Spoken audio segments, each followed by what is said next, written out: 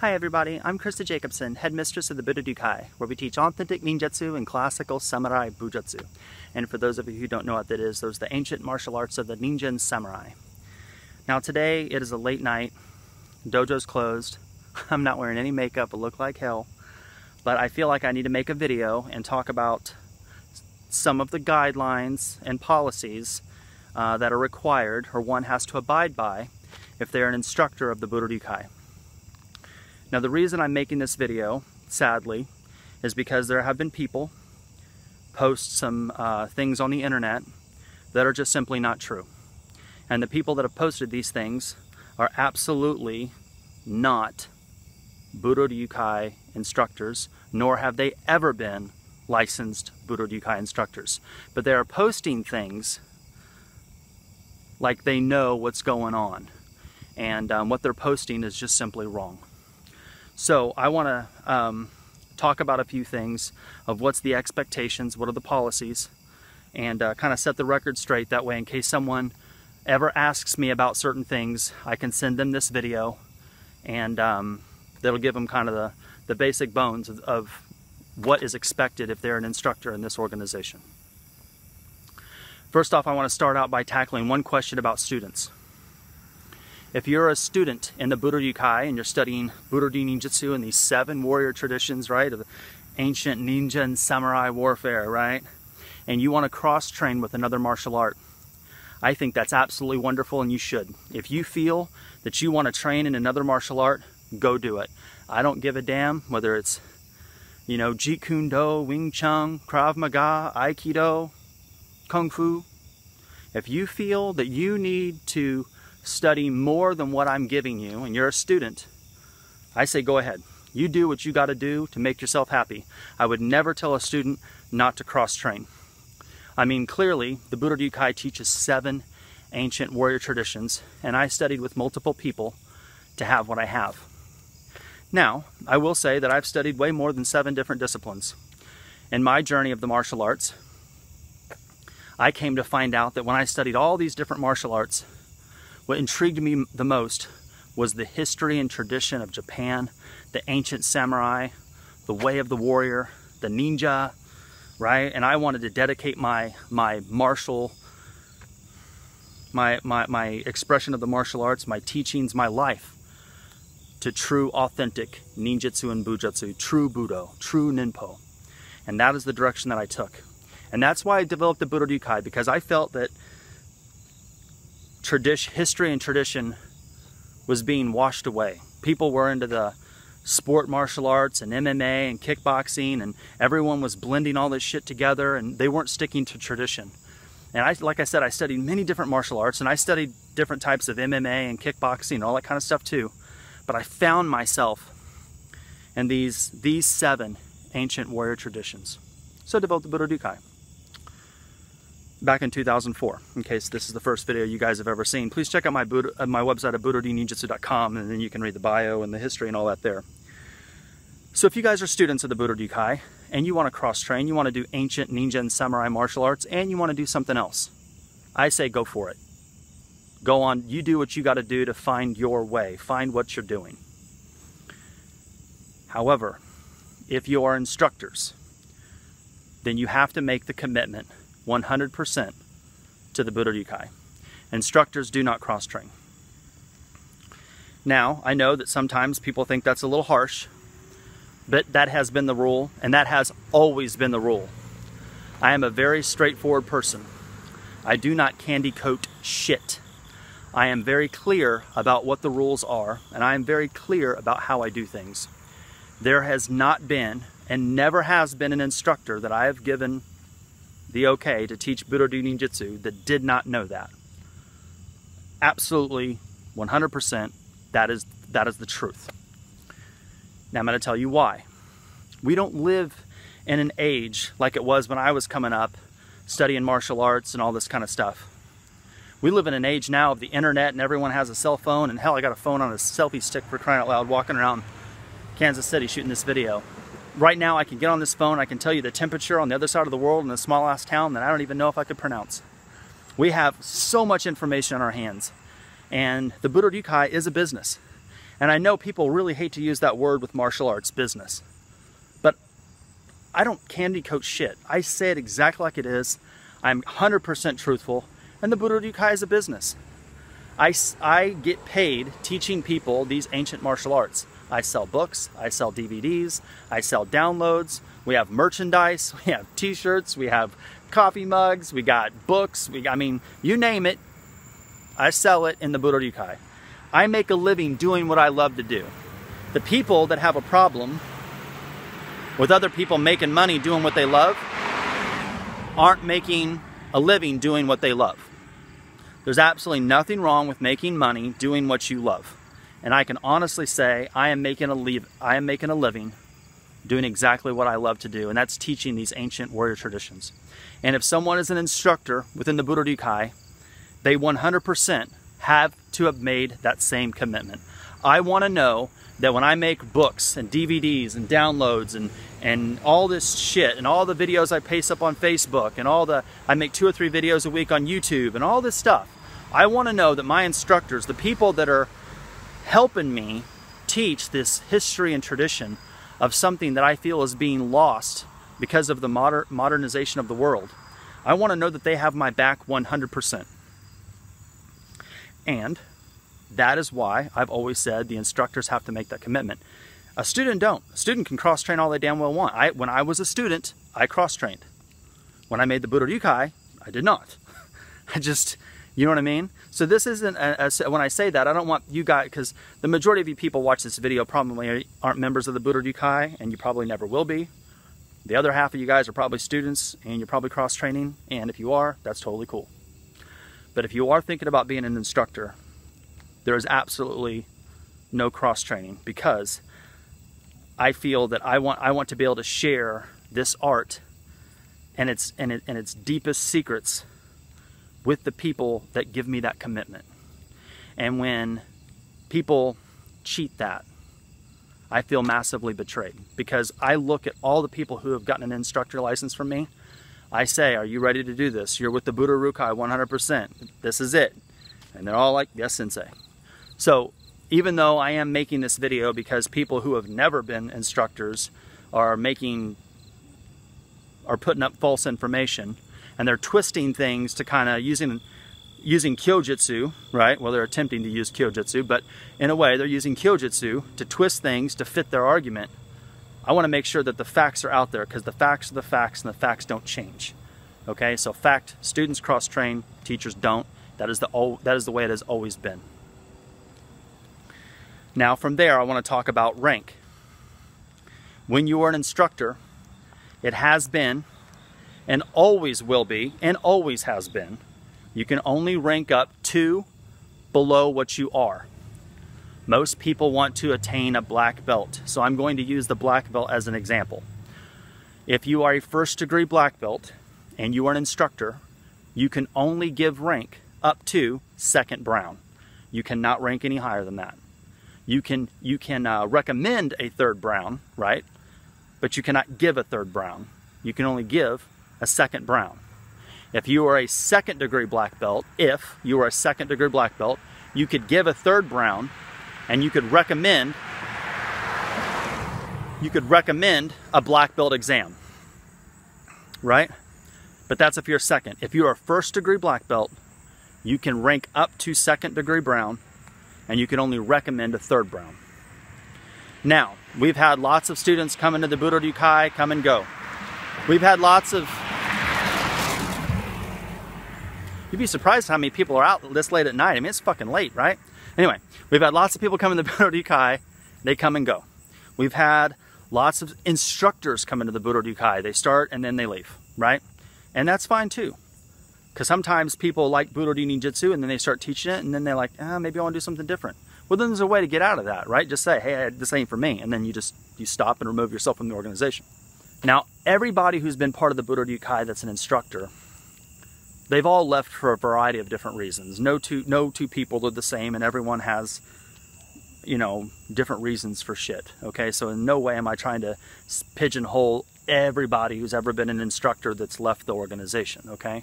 I've had many people be instructors and they've been here for 10+ years, and I've had many people be instructors and they left the organization, right? It is what it is, and that's just, again, that's just part of business. That's just the way that is. I'm not going to chalk it up any more than that, because when they start teaching, they have now become part of the business. If you're just a student, you're just a student, and you're training, right? But if you're an instructor, you've now become part of the business, and you're helping me teach and push this organization, this brand, Budo Ryukai, push the brand, push what we're doing and the 7 traditions and so on and so forth. So one thing that all the instructors have that's a common, the ones that have left, all of them have got to that same point. They've all got to the point where they are here and they can't give any more rank. And all the instructors say the same thing. Well, you know, I got to leave because, well, one of the reasons they say this, I take it back. Again, I'm not trying to pigeonhole everyone. So one thing that they've all done, they've all got to the point to where they can't give any more rank. And they've all said, well, I got to do the thing that's best for me financially and my family. That's because you can't promote anybody anymore because you didn't keep up on your CEUs. Now, if you are keeping up with your CEUs, your continued educational units, that means you should be progressing in the martial arts. If you're progressing, you can continue to give rank. If you haven't been, doing your CEUs, your continued educational units, you're not progressing in rank, well, then you can't give any more rank. So the reason we do that is because I don't want to have an organization that gives out all this fucking inflated rank and you got all these people running around black belts and they're not any good. That's the purpose of making sure the instructors have to be 2 above, whatever they give. They can recommend 1 below, but they can only give 2 below. And the way for them to continue to give rank is to be able to continue their education. If they're a 1st degree, they need to get a 2nd. If they're a 2nd, they need to get a 3rd. And as they go up, they can then award more rank. Typically speaking, when you have a brown black belt student and they take on a white belt, it generally takes 4 years or so, or however long, generally 4 or 5 years to get a black belt in this organization. I say that's an average. I've had people do it in less than 5 years, and I've had people do it in, this took in more than 5 years, right? But, I mean, just generally speaking, right? So, but I mean, if you're already a black belt and you got a bunch of, you shouldn't be a problem for you to keep up your continued educational units, continue to progress, get more ranks so that you can give your students rank as they progress through the curriculum. So, the first thing is, as an instructor, the first guideline, I guess, the first policy is, you have to make a commitment to the Budo Ryukai. It has been, and it always has been, this or nothing. You have to make that commitment. If they don't make that commitment, they don't get their teaching license. It's just that simple. I'm not going to sit here and talk to the world about the martial arts that I teach, and I don't have 100% backing by the people who are certified instructors in my own organization. That just shit's not going to happen, right? So without doubt, you have to be full-on, 100% committed to the Budo Ryukai. And number 2, you have to understand that you can't give any more rank more than 2 of what you are. Like I said, one common thing about every instructor that's left the organization, they've always left when they couldn't give any more rank, because they've had a student get to that point and they have to make a decision that's best for them financially. So now I'm going to paint a picture of what you could do if you were instructors and you wanted to leave and you wanted to do something different. Just give me a call. Hey Sensei, I just got to talk to you. It's been great training with you. I've learned so much. I feel like my journey's going somewhere else. I need to do this. I want to maintain friendship. I want to do this. Talk to you and be friends. But I really love what we've done, and blah blah blah. Okay, fine. That's how you should handle it. Now I'm going to tell you how you should not handle it. If you know, number 1, if you know that you're supposed to be 100% or nothing, and then I find out that you're training in another martial art, that's bad. To me, when you make the commitment to me and the organization as an instructor, and then you're doing something else and I find out about it, that's dishonorable. There's just no other way around that, because I've never bent that rule for anybody, right? Another thing that's completely dishonorable is when you know that you can't rank anybody more than 2 below you. So again, let's go with someone as in this system, let's go with this. You got a red belt, right? Which would be like a 4th kyu. Let's say you have a group leader, and we have group leaders here and we have instructors. Group leaders are people who do not run schools, not full-fledged instructors. So there's a gray area there. Group leaders can still cross-train, but they have to cross-train on what they were doing before, but they still have to have 2 ranks above. We have a bridge between students and instructors in case someone was thinking about doing it, but not really opening the school yet. But let's just use this as an example. Let's say someone is a red belt, and they're a group leader, instructor or whatever, and then they give a green belt. Well, they've already given a rank that they can't give. They can't do that. But the kid, whoever the rank they give him to, obviously that kid thinks that he earned the rank, right? I mean, if you're a black belt, you can't give a 3rd brown. If you give a 3rd brown, you know, then the person got the 3rd brown is going to think, yes, I got something, and you broke the rule. You broke that trust, right? So the same thing, if you have an instructor, let's say that they're an instructor of they had a different martial art and they opened the school and they're converting it to a Budo Ninjutsu school or whatever, and they're a group leader and maybe they make it to red belt and they're giving out green belt rank or whatever, well then that goes against that rule, right? So again, that's a little dishonorable. So anyway, I probably will make another video, make this way more professional, but just because I have people posting stupid shit on the internet, I feel like, okay, I need to post this goddamn video, so I'm gonna put it out there like these are facts, 100%. So let me talk about something that you shouldn't do. That would be the absolute most shittiest way to leave the organization as instructor. So again, everyone wants to be a black belt. So you become a black belt, you're a black belt instructor, and shit's not going right, you're not keeping up your CEUs, you haven't done any training, and I keep asking you, are you training with someone else? Are you training with someone else? And you are. And you know you're not, you know you can't. And then I'm like, are you training with someone else? You're training someone else. And I even say, you know, I'm getting some emails of people showing me pictures of you doing some jujitsu or whatever, you know. I mean, are you training somewhere else? No, no. And everything, no, sensei, no, I'm 100%. No, I'm not training. No, I'm with you. I'm with the Budorukai. So like, if you already know that you're supposed to be 100% Budorukai and you don't, and then I ask you if you're training with another school, and you are training with another school, and then you lie about it, keep telling me over and over again, no, I'm not with another school, no, that I'm not with a school, and then you quit, and then I ask you like, okay, fine, now you've quit, it's all over with, you're done, but now my students are sending me pictures saying that you have been training with someone else, you know, and then you just block me, because, well then, that's a bad way of ending it. You know, I'm a very upfront person. I am very intense, I'm very upfront. I'm not candy coating shit. Everyone knows where I stand on certain things. I treat everyone the same. That's the reason we have rules and guidelines, is that way everyone gets treated fairly. It's not fair when all the other instructors go by guidelines and some don't. So, I'm gonna say one thing and then I'm gonna give you guys an outro.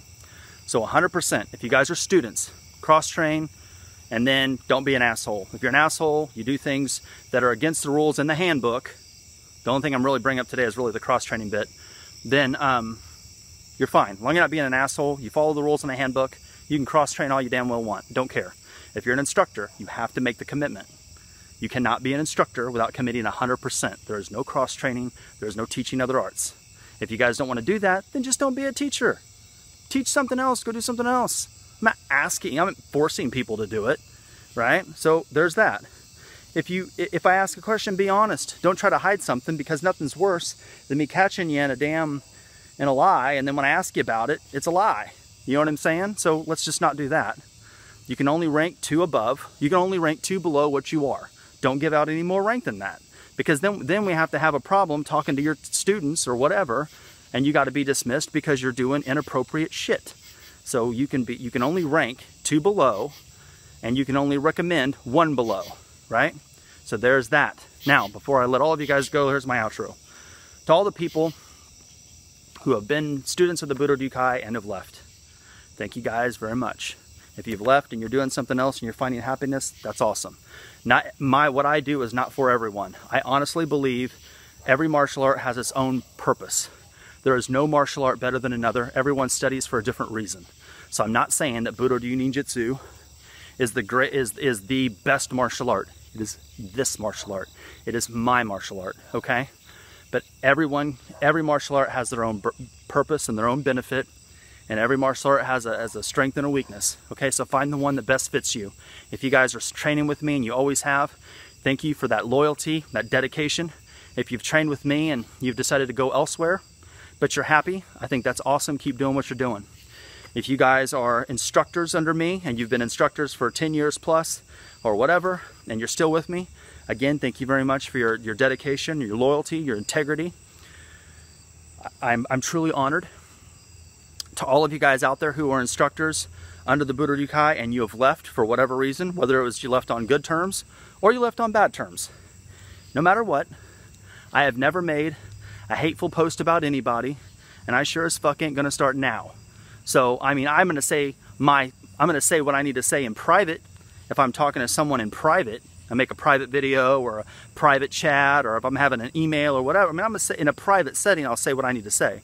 But I've never made a public post disrespecting anybody. I've never said, you know, so-and-so's an asshole, or so-and-so's a piece of shit, or so-and-so's this. I've never done that. I'm never gonna do it. So for all of you guys who are instructors who have been with me, thank you for the loyalty. For all of you guys who are instructors who were with me and then you've left, whether you're on good terms when you left, or whether you're on bad terms when you left, no matter, either way, if you're doing something that you feel is best for you, I honestly believe you should live your life to be happy. If you lived on good terms, thank you for showing me the respect, for that respect, and we get to continue a friendship. If you left on bad terms, all I'm going to say is, good luck. I wish you the best. I'm not going to wish bad on anybody, but you do what you got to do to be happy. So hopefully I've cleared up a few things regarding the false information that have been perpetuated on the internet and have been posted. Yeah, so if you guys have any questions, you guys can stick it below, but honestly, I think I pretty much cleared that shit. So thank you guys for your love and support. If you guys are students of the Budo Yukai and students and supporters, thank you guys for your love and support. I deeply appreciate it. And until next time, take care, be safe, and good luck in your journey, Budo.